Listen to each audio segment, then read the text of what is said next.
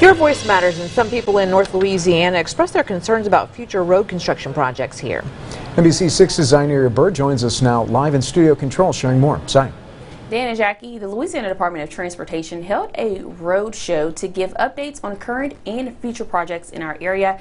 DOTD has traveled to all 9 districts in the state this week. This morning's meeting for the Shreveport-Bossier area was at Independence Stadium. Many people share concerns about roadways and bridges in the area, and one of the biggest issues focused on the I-49 inner city connector and why the project is taking so long to get off the ground. The Deputy Secretary says it all comes down to funding. He says the inner city connector will take $600 million to complete.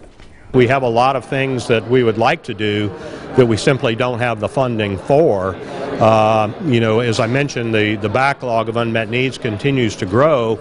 We would like to stop that from growing and actually push it in the other direction so that the backlog is actually shrinking, and a lot of that is simply a funding issue.